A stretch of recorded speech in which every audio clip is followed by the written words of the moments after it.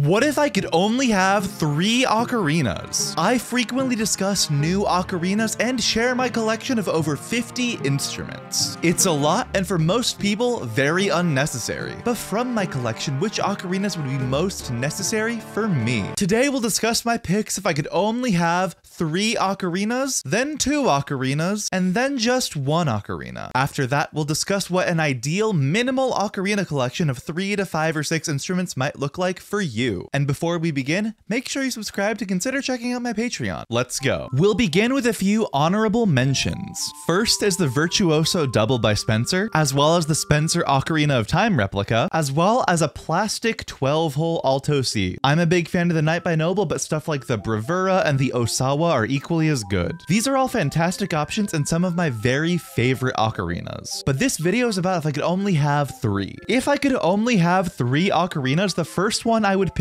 is the Claudio Colombo Bass G that I use in Ocabanda. This is fairly self-explanatory. When I play in Ocabanda, this is the ocarina that I use. So if I didn't have this ocarina, my ensemble days would be over, probably. The range on the ClaCol Bass G is quite limited as it's only an 8-hole, 7 holes on top, 1 thumb hole, giving it about an octave plus 1 full step in range. But it has an amazing, amazing tone, and it enables me to play in the ensemble that I love.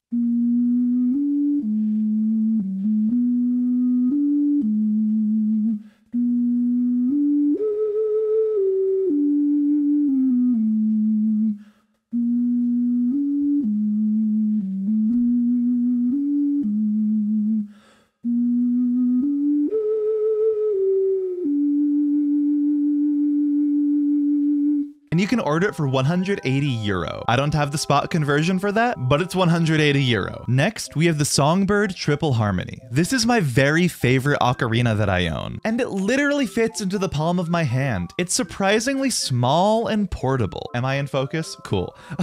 I love the harmonies you're able to play.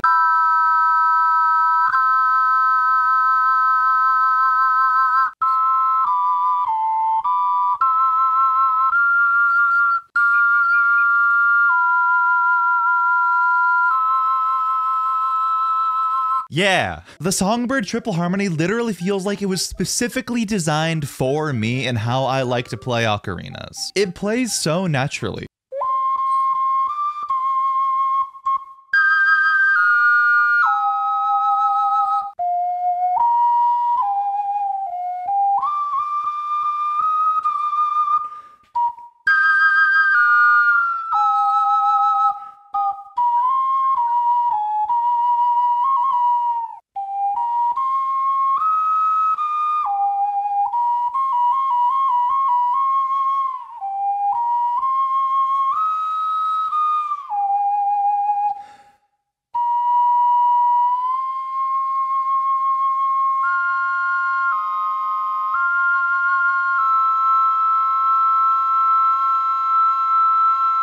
The second chamber is literally just an octave higher version of the first chamber's right hand, whereas the third chamber is basically an octave higher version of the first chamber's left hand.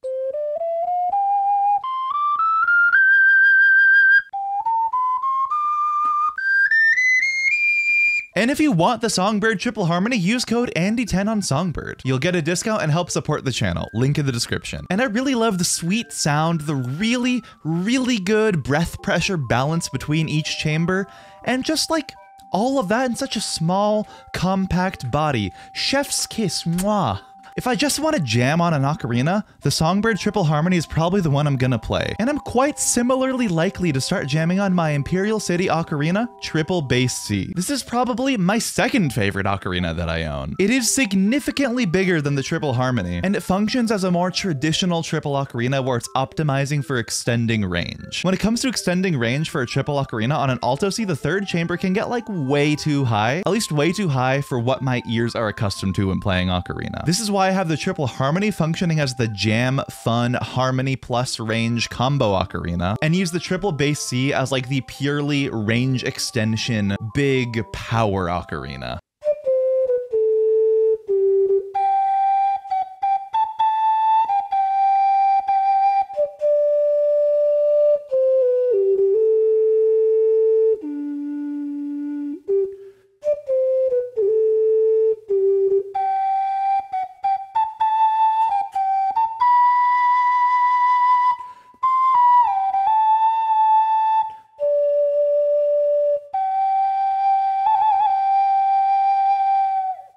Like, the range just keeps going.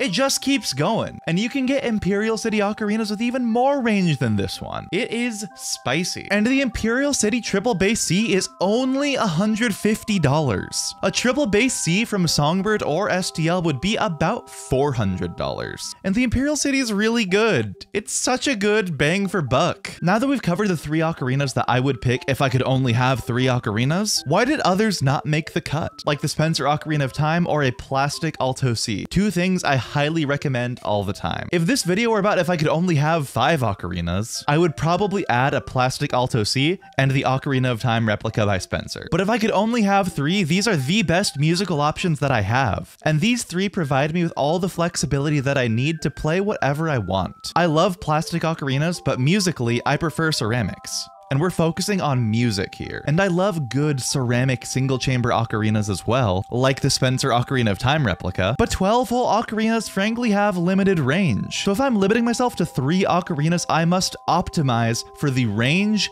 and keys that are most useful to me. 2 triple ocarinas, an Alto C with harmony and a bass C with range. And the ocarina I use most for Ocabanda. What if I could only have 2 ocarinas?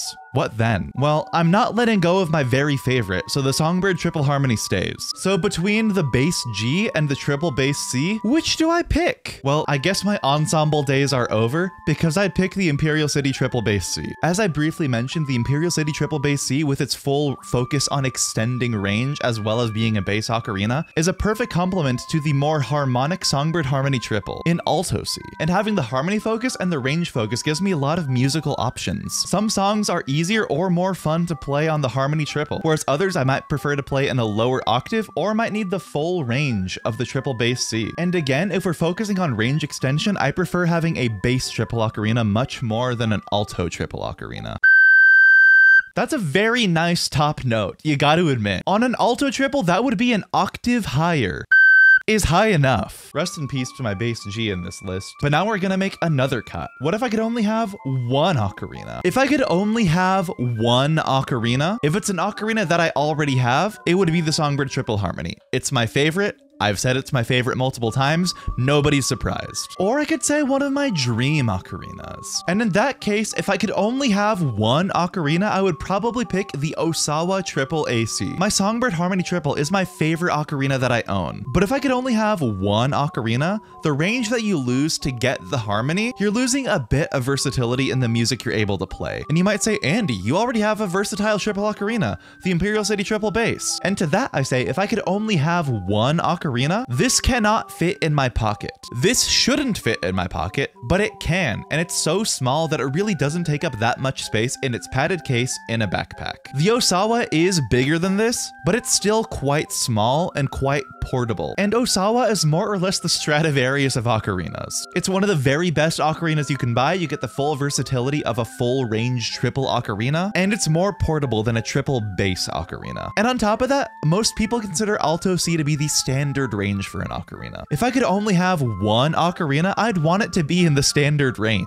Bass C is one of my favorite ranges to play and to listen to, but Alto C is the most iconic range. And it really is a sweet spot for being high enough to like cut through other instruments when performing, but not so high that it like hurts your ears to listen to for a long time. So if I could only have 1 ocarina from my collection, that would be the Songbird Triple Harmony, and if I could get it from anywhere, the Osawa Triple Alto C. But if you are starting your ocarina collection, which 3 should you get? First, get a good plastic 12-hole Alto C to learn the basics, and then have a durable Alto C to play on while you travel. I highly recommend the Night by Noble on Amazon or the Bravura sold by Songbird. Next, I'd recommend either a ceramic 12-hole or starting to upgrade to a double or triple ocarina. If you're going for a minimalist ocarina collection, that triple should be in the key of bass C or alto C. I recommend Imperial City for the price. $150 for a triple bass is literally impossible to beat. And otherwise, I'd recommend looking through Songbird or Focalink. Next, with your last slot of 3 ocarinas, actually, let's bump this up to 5 or 6 ocarinas. Get 1 to a few ocarinas in ranges that you want or simply enjoy. Maybe get a single chamber soprano C, Ocarina of Time replica alto C, double soprano G, or even a contrabass C if you want that. Put me back in focus. How long wasn't I in focus? Oh no. The idea is to figure out the purposes that you want to fulfill with the ocarinas that you have. Durability for travel, wide range for performing, and other keys for variety in recording or performing. And I'd say most people can fulfill those purposes with 3 to 6 ocarinas on the low end. But it's fun to collect ocarinas. And you don't need a gigantic ocarina collection like me or David Ramos to tick all those boxes for the purposes you want to fill with the ocarinas that you have. I am both a proponent for collecting ocarinas as well as focusing on getting good with the ones you have and not overspending on what you don't need. Spice up your collection with a bit of variety in terms of single versus multi-chamber, transverse versus pendant, alto C versus bass C versus soprano G, and so on, and get tootin'. Collecting is fun, but it can be quite expensive. So as you're starting your collection, be very intentional about the ocarinas that you buy. Only buy what you can afford. Just like I urge you to only pledge what you can afford on my Patreon, patreon.com/Andy Cormier. And if you want to see the full extent of my ocarina collection minus a few recent purchases, check out my video on rating my ocarina collection as a tier list. It gets a little intense. And once again, check out my Patreon. Otherwise, leave a like, subscribe for more, comment your ocarina collection goals, watch that video next, and I'll see you next time. Happy tootin'.